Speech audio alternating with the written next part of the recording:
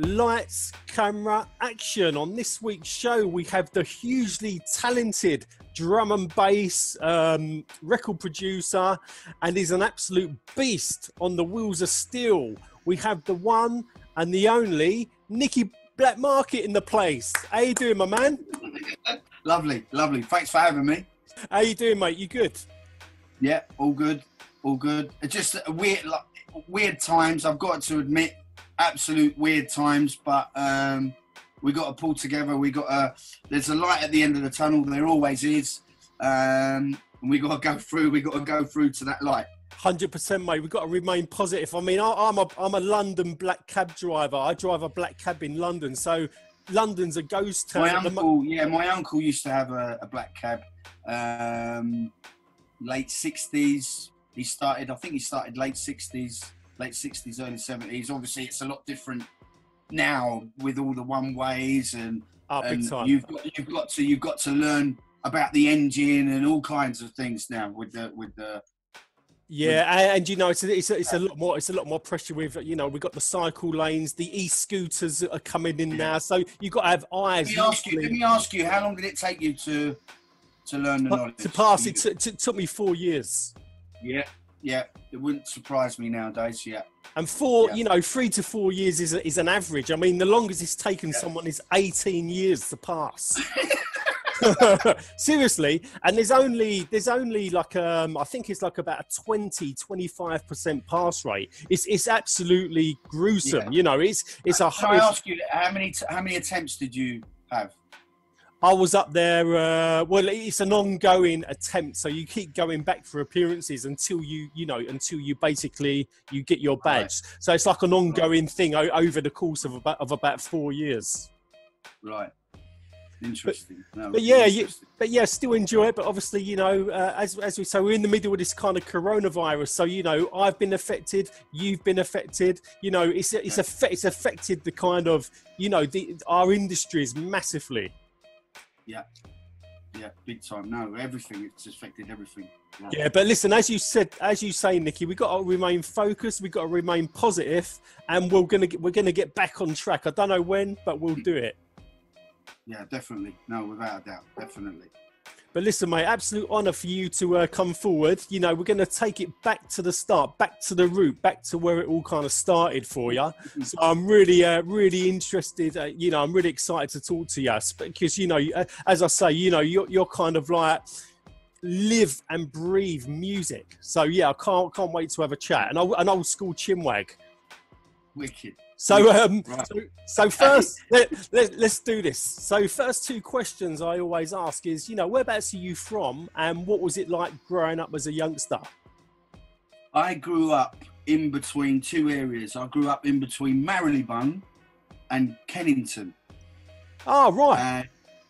Marylebone and Kennington. Yourself, where did you grow up? South East London. So I grew up in Cholton, but all my family were from New Cross and Deptford. Okay, right. Okay. So, when I was very small, Marylebone, there used to be a small working class community in Marylebone. So when I tell people now, I was brought up in Marylebone, they think I was born with a silver spoon in my mouth. It wasn't like that back in the day. No. Like I say, it was a small working class community around Marylebone. And then my mum moved to Kennington, but my nan still lived in Marylebone. So I had best of both places. Yeah. So I went in between both. And I must admit, I had a big influence with music from my mum, God rest her soul. She loved jazz. She was a jazz dancer. She knew jazz people and used to go dancing in jazz clubs, and I think she had a big influence of me in the music thing. And did she? Sorry, Nicky, but did she? Was she also like? Did she get into that mod scene as well? No. She was before that. So she was like 100% jazz. So she knew Ronnie Scott before he had his club. She used to go to a club in Soho called 51 Club. I think we're talking like 50s, probably 50s, 60s. And it just, that's it. I suppose that's how it all, that all kind of come about. So you was basically, your mum was a massive inspiration to you when it comes to the music. Big time. And it's funny because listen, you know, when you're growing up and you're a little kid and you're hearing, you know, I was listening to jazz music and not even realising, I'd like, oh, what's that? Not realising, but when you mature and you get older, you know, it tends to grab you. You know, you mature with the music. 100%. And it's quite funny that you, not funny, but you know, I was the same as you. My mum and dad were like mods of the late 50s and the 60s. So I was growing up on a lot of that kind of R&B and Motown, a little bit of kind of rocksteady and ska music and all that as well. Yeah. So you know, your parents, without a doubt, are a big inspiration when it comes to, you know, you as you're growing up, without a shadow of a doubt. Yeah, most definitely. And like we were saying about, I started buying records from Groove Records back in the day, and there was an old lady in there called Jean. Remember? Legendary. And she knew her stuff. She absolutely knew it. And it's funny because I don't know if you remember a DJ called Chris Simon. I don't actually, nah. Well, he used to work in there, and I literally spoke to him the other day. Wow! And I didn't realise that he worked there. No, it was kind of mad. It was a kind of mad discussion that we had. But he used to be on Pulse FM with me as well. But it got about that he used to work in there part time, and we got onto. Funny how we got onto that topic. And yeah, Groove Records used to be. I was like 15. I must have been about 15, and it was when the electro funk was massive. Well, I was going to say, Nicky, you know, for one, Groove Records was an absolutely legendary record shop. I mean, like you, I used to go in there in the early 80s, around probably like 82 or 83, around then. But, you know, like you'd walk in there, you know, Jean would be in it. And Jean was basically, she was like your mum, but she knew so much about music. She was like so switched on. Yeah. So knowledgeable. And remember, there weren't no internet back then. That was the internet. It was the hub, the base. You'd go in there. Anything that was, you know, I remember waiting there for tunes to actually come in from the distributor. You know, it's just crazy. And the funniest thing is that they keep some of the quality tunes behind the counter for like the bigger DJs. So it's quite difficult to sometimes get all the fresh vinyl, because some of that vinyl was held back. Yeah, I mean, you had to become a regular, just like when I went to the when I went into my shop, and you looked after certain people. Of course, you had to be regular to pull out those certain tunes, or you'd save certain tunes for the bigger DJs. Of course. But, you know, I mean, moving forward a bit in Blackmarket, what we did was we was probably mail outs. People would come with, let's say, they'd drop a tune in, we'd play it on the deck. And remember, to begin with, we didn't have loads of decks across the counter. It wasn't like that back in the day. It was the main turntable that you had, and everyone would stand in and listen, and you'd play the tune, and it would be like shuffling cards. It's just like you play the tune, and I love one of them. You could sell 20 tunes in like that in a split second. Yeah. But you know, like someone would bring in, you know, they'd have a box of the records. They'd give us the tune to listen to, brand spanking new white label tune. Play it on the set, and I think, right, that's a banger. Go over to the guy. Come over here, mate. Right. How many have you got? And he'd say, And he'd say, well, I've only got 200. I said, mate, we'll take the lot. We'll take the lot. He's like, really? Yeah? Yeah, we'll take the lot. Give us the lot. And sometimes we worked out a deal. Sometimes we had to pay them cash there and then. It was, you know, just how we sorted out the deal. But, you know, and we'd have them tunes and we'd have the whole lot. But then, and then it come about of the mail outs. So they'd say, oh, just Groove Rider and Fabio and Frost and Brian and Rap and Randall and, you know, do they come in the shop? Yeah. Can we leave a copy there for them? So, and that's how the mail out thing come about with us. That we you know, we got the tunes in, and we'd get the tunes straight to them from the shop. Yeah. Great times. You know, that's so that's, we help promotion. We'll help with the promotion as well. You know, so and that's the way it's kind of always worked. So going back to Groove Records, can you give me some of the you know, some of those early electro tracks you were buying from there that kind of blew your? I mean, there was some key ones in it. I mean, things so like many. There were so many. All I remember, you know, you had Tommy Boy label, you had cutting records from New York. You had Al and the Fish. It's time. Remember it's that? time. It's time. Yeah.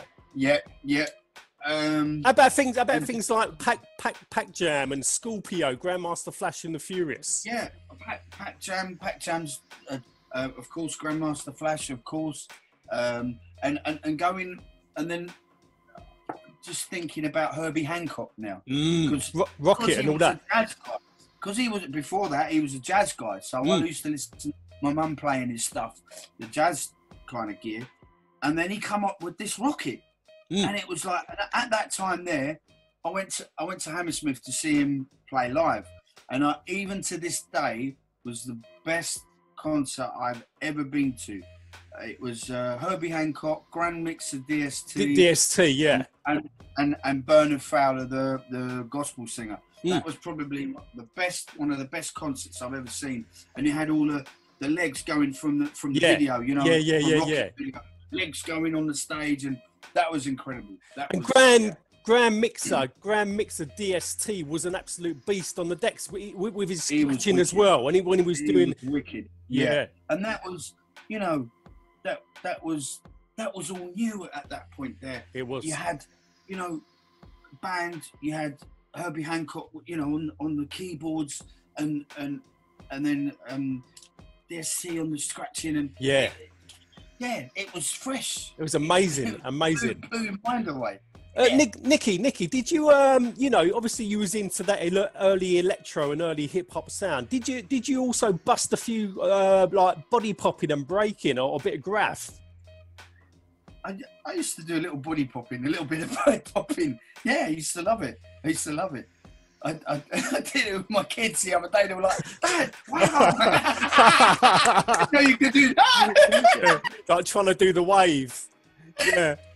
That's brilliant. But then, you know, the thing about it, Nicky, was back then it was all so new, but it was growing pretty quick. So, you know, things like the Buffalo Girls track and the video to the Buffalo Girls, and, you know, films like Wild Style, and, you know, the scene was kind of getting bigger and bigger. Yeah, I mean, that point there, I remember there was a roadie that used to work for the Sex Pistols, and I mean, I was little at the time, and I remember him saying he went over to New York, and he came back and he said, listen, mark my words, there's going to be a complete shift and change. The whole music thing's going to change, and that stuck with me, and basically, you know, dance music exploded, and you know, that was it. It was just that chat that I had with him. It's like, lodged in there. That what he said. It's like, no, it blew up massively. Can you remember some of like the early sort of UK hip hop you was listening to as well? Was you listening to like Nutriment, London Bridge is Falling Down, and definitely, yeah. Nutriment. Oh gosh. And then obviously a little bit later. Blade. Oh, Blade, yeah. Blade's a friend of mine. Yeah. And about like Foundation. About hijack, a London Posse, Demon Boy. London Posse, Rodney, Bionic. You know, the foundation of, and I think especially that that UK hip hop thing. The UK hip hop thing was instrumental with the whole. How can I say? Even to the early rave thing. It was that very, very, very, very important. Because you had tracks like, say, Style Wars by Hijack. It was kind of like quite fast paced. So you know, them breaks. Yeah. And obviously also, you know, Ragga Twins as well. When they was dropping their stuff as all, the Ragga Twins was and all that. All that Shup and Dance label stuff, you know, Green Man and all that kind of stuff was mind blowing. Yeah, that was you know, pre-jungle, you know, leading up to really what's going on now, you know, massive. Oh, definitely. And also, was it Renegade Soundwave and Sweet Sensation and our Depth Charge? You remember Depth Charge as well? Yeah. Vinyl Solution, definitely. That was breaks of that. Oh, yeah. I mean, but it's even, you know, what was funny. I went in the shop into my shop. I went in there in 1990, and at that point, there, it's probably just slightly before that. I remember. It's funny because you're doing things semi-consciously, not even unknowingly. It's like. So you had, you know, like the house music and the acid house music at the time. And I remember just like unknowingly pitching it up. Yeah. So, speeding it up, yeah. You know, so you got, you know, the likes of, in my field, you know, coming in and I'm pitching up and going, I like that. That sounds good like that. And then you had other people, you know, you had other DJs like the house DJs, the real house DJs. Go, what on earth are you doing? What are you doing that for? You're thinking I'm ruining it. But you know, pitching it up, already going on another path as it was. Does that make sense? Already 100%. Going on another path, unknowingly. You know. No, 100%. Listen, we used to do that as well. Like I used to do that with Depth Charge. Depth Charge was quite slow, but I used to pitch that right up, and it used to like be popping off. Yeah, and that's what you used to do. Pitch up the things. It's crazy. It's totally crazy. And was you know, going back to you know, the early years of, say, the pirate radio. I mean, pirate radio stations were pivotal with the scene. Radio. Absolutely important. Massive, very, very important to our scene. 100%. Very important. Yeah, the modern day internet. Exactly, modern day internet. So yeah, you had pirate stations like JFM, Invicta. Then a bit later you had LWR. A bit later than that, Kiss FM, and then you had like the Centre Force, the Sunrise. You know, all them brilliant pirate stations. That was the next lot of pirate stations. Yeah, the Horizon, Sunrise, Centre Force. Yeah. Friends FM. Cool FM, wasn't it? Cool. And then the next lot. Pulse FM, Weekend Rush, Cool FM. That was then the next lot. But it was, you know, so important to the whole music thing was because the majors weren't touching it. The major record, the major radio stations weren't dealing with it. 100%. So DIY, just had to do DIY, and you know, from promoting the music itself and then promoting the events where you could hear the music, important, very, very, very important. Well, it was, you know, pirate stations were pivotal because, as you said, there was no internet back then, or there's no mobile phones back then. So you couldn't say, so basically you tune in to the pirate radio station. For one, you'd get all the brilliant music that was being played that wasn't being played on the major radio stations. Yeah.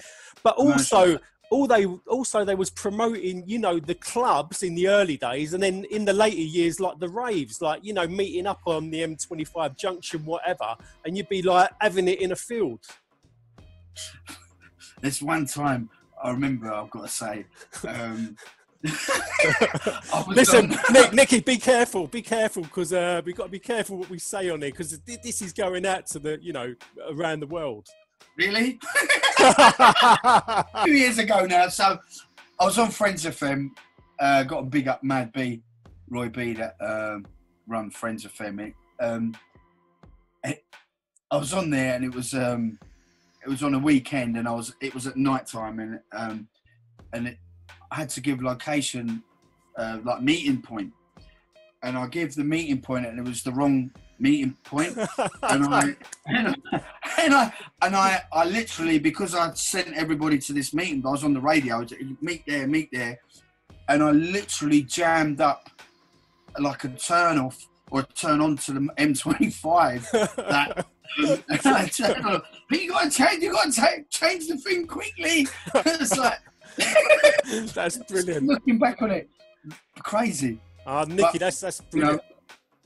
You know, and then I remember going up Pulse FM when it was the hardcore days, and I remember going up there, and we were just ever so scared that if the studio actually got took, that you could go to prison for. At that time, the DTI, the Department of Trade of Industry, were very, very hardcore on the radio station. They didn't mess about, did they? No, but I mean, it's like we weren't doing anything. We weren't doing, you know, it weren't nothing political. It wasn't nothing. It was just about the music. Just playing the love. For the love of the music, and they seen it as, well, you're doing something illegal. That's it, you know. So it was, although at the time it was all micro links. So it very seldom would you have your actual studio taken. So all I remember one point is we got took off the air, and I was like, and we had a certain thing of what to do. Just take all the ads down, take the cassettes with the ads, put them in your bag, go, gone. You know, so we had to take, so remember the all cut off, and I was just like taking everything, putting everything in the bag, running down the stairs, running down, I don't know, probably about 15 flights of stairs, and absolutely knackered by the time I got down to the bottom. But you know, the heart's going do. But thank the Lord, I never got caught or anything. But it was, some people did. And it was a real frightening thing that what would you do, what would you say if you got caught? It's scary, but we did this because we loved the music so much, and you wanted to push out those quality tunes out there. And the thing is, like nowadays you get like digital radio, so you know it's all so different now, but yeah, back then it was totally different, wasn't it? Everything was FM. It was, you know, people would come to London. People would come, just spend a weekend or whatever, and record the sessions that are going on. It's great. Yeah, big time. I remember like with my radio, like with the big antenna, and I'd be like walking around trying to get a signal so that I could get a decent signal to pick up, like, you know, like JFM or a bit later like LWR. Yep. And that was what it was all about. Pause pushing. But yeah, pause mixtapes. And Talking of going back to the DJing side of things, Nicky, what was your kind of your first setup? You know, your first decks and mixer and all that. I did have a pair of Technics when I was young. I did have but I remember before that I had belt driven. I started on the belt driven thing, so you're going around like this, which but at the end of the day, it was how you learn. It was how you learn to do the whole thing. You was learning your craft. And did you also make your own slip mats? Because before you could buy slip mats, we used to make them out of cardboard with a bit of a vinyl sheet on top, so you get that slip. Was you making your own slip mats? Yeah, I used to cut out a thing and put them on there, and then you used to put, especially if you were doing any scratching, you put the Rizzler in the middle, and paper in the middle. That's what you did. Stop it skating. To stop it skating. Yeah, that's brilliant. What I'm putting like the 1p on top of the needle. All of that. Yeah. Depending where you were, or what, if you played on a different set, and you just had to gauge it as you were going along. Yeah, 100%. And it's basically, that is what, it made everyone, you was learning your craft. Yeah. And like I say, I think you would, especially then, because you as you were going along, you're learning as you were going along, and then it would be certain places you play and the mono wouldn't be very good, or if the needle, like you say, the needle was skating and you'd have to change the arm or put the penny on the needle on the top of the needle, or whatever you had to do, the improvisation. Oh, without a shadow of a doubt. And also, Nicky, what DJs was you rating back then? I mean, was you watching the proper kind of like DMC DJs like Cutmaster Swift and DJ Pogo and all them guys? Oh yeah, I mean all of them. I'd say, all of them were they had their own cup of tea going on. Big time. It was different back then because you had to do it. You done it. It was raw, and it was. I remember going to the Royal Albert Hall for the final. I don't know who won it that. Was it Cash Money? Cash Money. It might have been either Cash Money or Cheese. Yeah. One of the I think it's Cash Money. Yeah. Cash Money. I think you're right there. Cash Money. Because I interviewed Cash Money the other day and we spoke about that. And do you know what? In Cash Money's set at that DMC at the Albert Hall, do you know his monitors had given out at the back, so he couldn't properly hear himself cutting up at the first kind of minute or so in his routine? Well, then that again, you have to use improvisation, Yeah. And that's a sign of a great DJ. The sense takes over, The sixth sense, without a doubt. And Nicky, can you tell me about some of like the early clubs you was going to back in, I suppose, like like the early 80s to the mid 80s?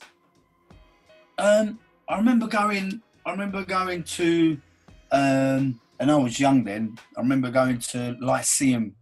They used to do Sundays. They used to do like Sunday all dayers, and they had Big Steve Walsh, God rest his soul. The JFM DJs. Yeah, because Lyceum, for anyone watching, Lyceum is a theatre. But during the daytimes, they used to open up the theatre and have like these all-dayers, didn't they? Yeah. No, they were great. I mean, it was. When the first time I went there, I thought, I'm not going to get in. And I think I was underage as well, and it's like, I'm not going to get in. They're going to turn me away, and I managed to get in. I was like, wait, let's have it, yeah. But that must have been in the days, obviously with the soul music and some of the early hip hop stuff. Yeah, that was. Yeah, we're looking at early to mid 80s. early to mid 80s. It's incredible time, but it's funny when you look back on it and how long ago it really was. No, I know, mate. It's a long time ago. And did was you also, obviously you was clubbing around, say 86, 87 and 88. Was you going to like the WAG Club, Special Branch, Do at the Zoos, Westworld parties, the Mud Club? Was you going to all them? Delirium. Delirium, yeah. Yeah, I used to go Delirium a lot in the Astoria. And then the Mud Club. Mud Club made me laugh because that was different because they used to have, that was in Busby's, which was next door to Astoria. And I remember going in there and they used to have actors with props. So you'd have a theme of it. You'd have like one weekend you'd have one weekend you'd have like the Western, everything would be Western, and then there'd be someone doing a shootout while you're walking by to the bar. On your red kind of red stripe, yeah. And then the next week you might have the following week you might have the Roman looking place, like a Roman scene. And everyone, the actors would go around in robes and then they'd stab each other like with their fake swords, yeah. Yeah. Crazy, mad. Those clubbing days are brilliant, and a lot of the fashion-wise, it was like freak fashion because like we used to like be rocking like flares with like name belts, and and everyone would be wearing like the flight jackets and all that. It was brilliant. That's how it was. Crazy. That's how it was. Another place. What was that other place? In Russell Square. I don't know if you remember that place. There was something in Russell Square. CJ McIntosh used to be down there. There was one down Tottenham Court Road called the Raw. Raw, yeah. I used to play there in the mid-90s when it was Thunder and Joy. Right. That was a great club on a Sunday night. That was good. That was in the mid-90s. That was when the Jungle Explosion really blew kicked off. And Thunder and Joy used to be Lee and George that used to run that. And early Sunday evening, went through early hours to Monday morning, and you'd think like everybody would be out the whole weekend. They'd be out like maybe the Thursday, the Friday, the Saturday. Now this is the Sunday, and they're still raving it out, and they got to go work on Monday morning. Yeah, it's incredible. And we done it as well, didn't we? We'd have maybe like 2 or 3 hours sleep and then go straight to work on the Monday. When I look back on it, I'm thinking, wow, did we really do all that? It's crazy. Yeah, I'd be going in the record shop the Monday morning, like this, but that's what we did, and it was fun. It was just fun. It wasn't, it was real fun. It's just what we loved, we were just absolutely, it was just like an adrenaline rush. And, say like 87, you obviously had the acid house and you had clubs like Trip and all that. And then obviously 88 and 89 were like really pivotal years when it comes to like, house music, because 88 and 89, it was really kind of popping off. Yeah, I mean, that was the Summer of Love, the real explosion of the rave thing, and it just leading on to like what I'm doing still today. That was the real big explosion to what we're doing now. Oh, big time, yeah. And Nicky, can you remember some of them clubs you was going to in 88, 89? Was you going like Echoes down the Lee Bridge Road and like Spectrum and Land of Oz? Yeah, Spectrum, Land of Oz. And then I used to do my own little parties. Me and Clarky used to play. Clarky that used to work in the shop, and one of Goldie's residents for Metalheads. We used to do our own little parties, packed houses. We used to like string up the whole thing, play all night. We'd play the whole night. We'd play, we'd string up about, I don't know, like eight or something. And then we'd go right through probably till the next morning, till next 8 o'clock in the morning, and then we'd unstring again, and we'd get drunk, and then we'd drink ourselves sober. It was incredible. Yeah, but yeah, me and Clarky used to play the whole night, and that was I think that was probably part of our learning process, I reckon you could say.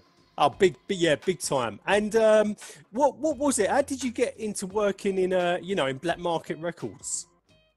Well, I went in as a business partner in 1990, and obviously a lot different back then. You know, I worked upstairs, the counter upstairs, and like I said before to you, you know, we started to go already. Well, as soon as I went into the shop, I was already going on another path.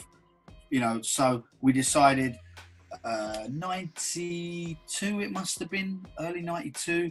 We decided to put the as it was then, I suppose, hardcore, put that downstairs. We put it downstairs, and the rest is history. You know, we pulled Ray in from City Sounds at the time, and that was it. And it blew up, yeah. And you know, working in Blackmarket, you know, it must have been like the best job in the world. I mean, it must have been like a 24-hour rave. Yeah. It must have been a constant rave in there, you know. It didn't, you know what? It didn't matter, you know. I remember going out at night, doing 3 or 4 parties, literally going home, having a shower, and going to work all day in the shop. It wasn't a job. No. It wasn't a job. The shop, okay, there was business aspects to it, but it wasn't. It was my own thing, and I didn't see it as a job. It was real fun. Couldn't have any. You know, I'd be lying to you if I said I didn't miss it. Do you know what I mean? I was in there 24, nearly 25 years, and it was like second home. You know, it was just so nice. Supplying music to people, giving people enjoyment, and people even used to come into us. People used to even come into us and tell us about their problems, and then I just thought one day, I was thinking, but I'm not a shrink. But people would want to open up, and then we'd give our views or give our thing, you know, just to help people. And help people get to where they need to get to, and that to me is the biggest thing you could get. Big time, yeah. I mean, we get that in the back of our cabs. You know, people tell us a lot of their problems, and you know what's said in the and what's said in the cab stays in the cab. Stays there. Yeah. Right. Yeah. And Nicky, it must have, like, basically working in the shop, it must have opened up quite a few doors for you as well. You know, meeting maybe some promoters or other DJs. Everything, it all happened when I went in the shop. Definitely. And it's like, record labels, promoters, A&R people, the whole scene. Again, like modern day internet. That's what it was like, you know. And artists and just everybody coming in, and it was the flagship for the scene, you know. Wonderful. And what we got to say about music, especially kind of like house music, is because back in the 70s and 80s, you know, London was a very different place. But when house music come in, you know, it brought a lot of like unity together, and you know. Going to like, you know, the early kind of jams and the raves and all that, it was amazing, and everybody, you know, was united as one under one roof.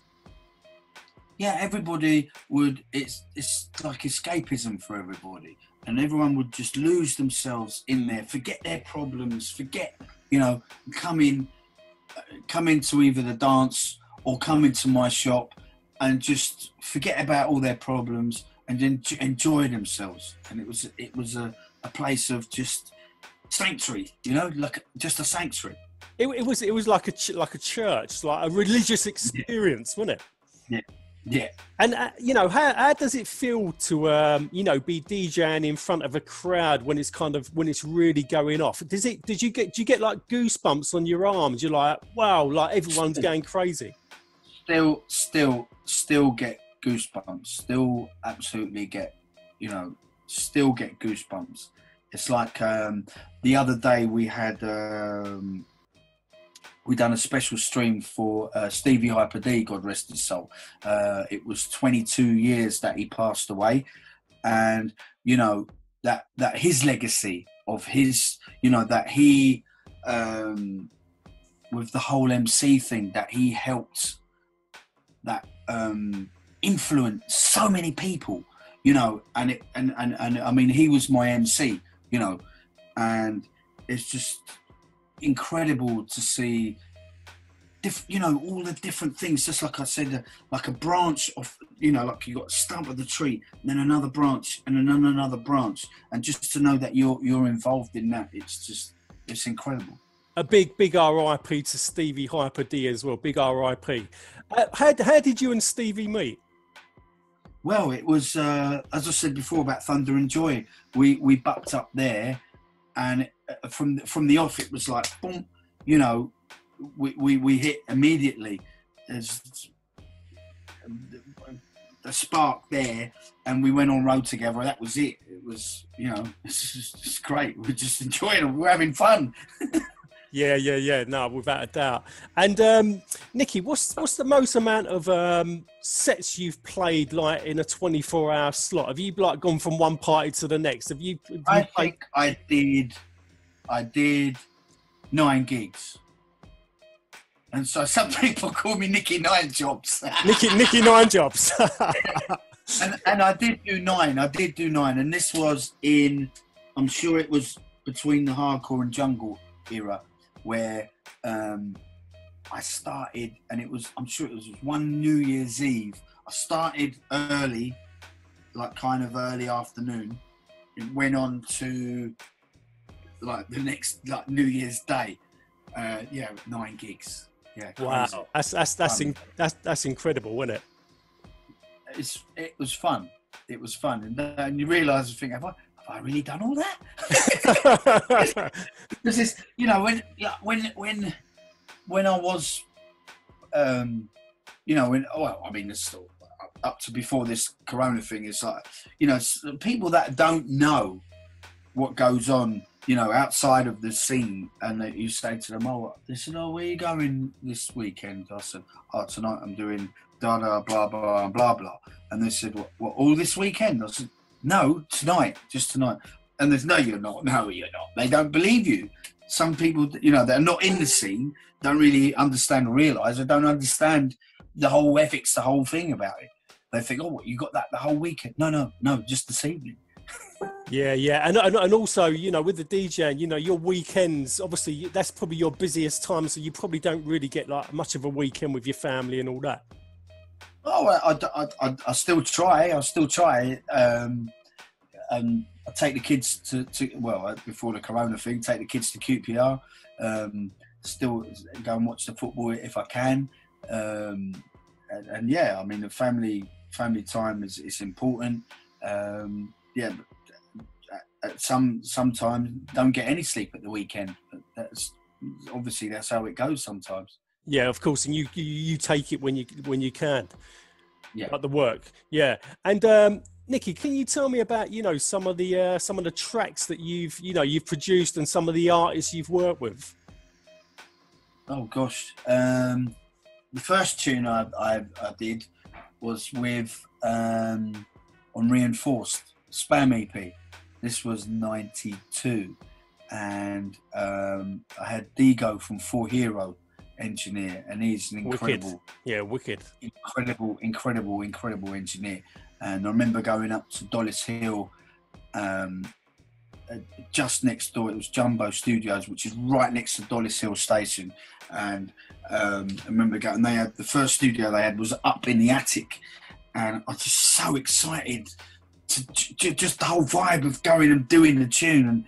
And that was Spam EP was my first EP. That was 92. Just think how long ago. It's crazy. I know, mate. It's a long time now, isn't it?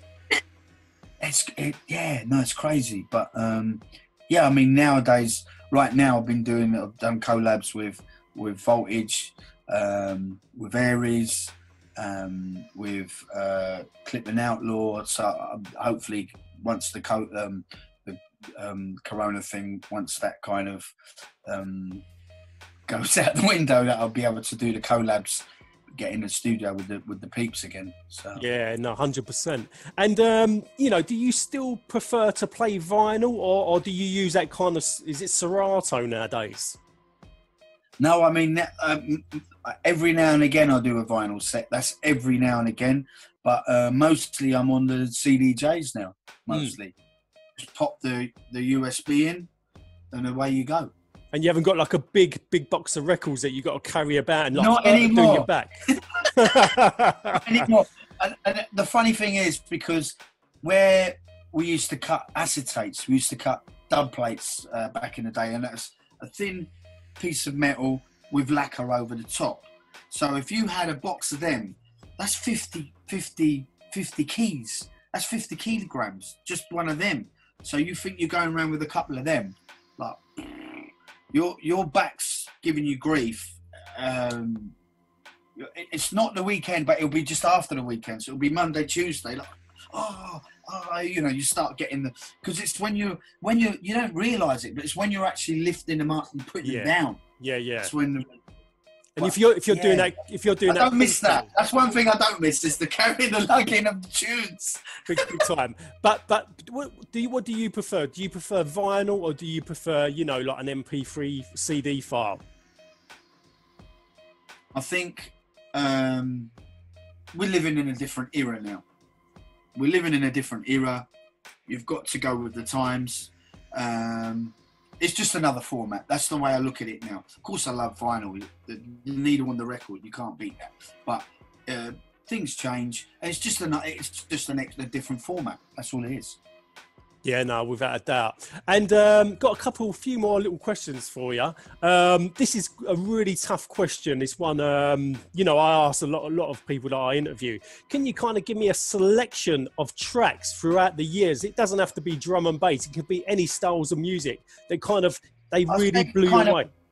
Yeah, I think, let's say, you've got, I mean, this is an example. I mean, I've got so many tunes that's just, you know, you had The Future, Noise Factory, Breakage 4, I think it was. I Bring You the Future. You know that one? This was, to me, which was kind of funny because it's called I Bring You the Future, but you used to have to pitch the tune down because it was way fast at the time. It was like really fast, so you'd pitch it down. But wow. looking at it now, that's the kind of speed that it was made on. That's how it was made, and we're talking like 93 or wherever it is. That blows my mind away. That it was that far behind in time, and you had to slow it down. But now looking at it, it's speed it was made. Now it's crazy when you think about it. Oh, totally, yeah. Because really, as you said earlier, everyone was pitching it up. So to get a track that's kind of been that tune was so fast, you pitched it down. You slew it down. Wow. So that was incredible. So many tunes to. How about some of the old soul tunes? About a bit of Joyce Sims and all that. All in all, Joyce Sims, Mantronics, yeah. I mean, Mantronics was a beast, wasn't it, at producing? Mantronics is wicked. Big time. All that early hip hop with the breaks. That King of the Beats. Do. There you go with the breaks. Yeah. Incredible. What year was that? 84? 83, no, 84? I think it's a bit later than that. King of the Beats, I think that was around, might have been about 85, 86. Right, okay. Yeah. Just so many tunes to We'll leave it there, because the thing is, I ask people this and it blows their mind. You know, it's so difficult to give a selection because there's so many tunes. So we'll just say there's so many. This is another one that I found interviewing a lot of people, Nicky, is that basically when I talk to them, it's like you could say that music kind of saved their life, or if they was down, music brought them back up again. Would you say that music, you know, helped you get through some tough times? Music is everything. Music is everything because, of course, gets you through tough times, gets you through everything. And obviously, like you were saying about, you know, you'd hear a certain tune, it would make you memorize of something of a certain time or a certain period in your life that was either happy or sorrow or whatever, and it would click you for a certain moment, you know. So music is it's so pinnacle to everything, really, and it's as you said before, escapism, enjoyment. It's everything. It's everything. If we didn't have music, it would be curtains. You know, Nicky, it really is. And, you know, depending on the situation, you know, if you want to be chilled out, you play a bit of whatever, you know, a bit of classical or a bit of like ambient Ibiza type chilled out stuff. Or, you know, if you want something a bit more hyped, you start playing the banging drum and bass or the jungle, or, you know, there's so many different styles. It's everything wherever you want to go in different. Just like I said before about a branch, a tree, and a branch, and then another branch, and then another branch. And Nicky, how can people get in touch with you? You know, can they get and how can they support your music? Yeah, I mean, I've got my Nicky Blackmarket fan page on Facebook. I've had to create a new one. I actually got it hacked. I actually got my my old Facebook fan page hacked, so I've got a new one, but it's already up to 8,000 people so far, so it's going there. So on there, or either on Twitter, Nicky Blackmarket on Twitter, or on Instagram, either one of them. Yeah. Well, Nicky, what can I say? It's been an absolute brilliant chat with you, covering you know, your early history and going through all that. And anybody watching this interview, please press subscribe.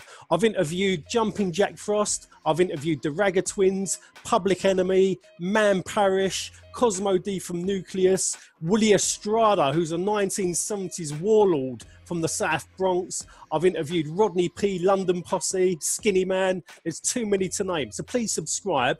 And Nicky, what can I say? It's been an absolute honour, my man. And thanks for coming forward to do this. No, thanks for having me. It's an interesting talking about the early years. Really interesting. Without a doubt. And I was really excited to talk to you, especially about Groove Records and the electro stuff, because, you know, I was a big fan of that as well. So it's been a real honour, my man. Brilliant. Thank you for having me. All right, Nicky, listen, all the best, mate. And listen, be lucky. Brilliant. Nice one. Lovely.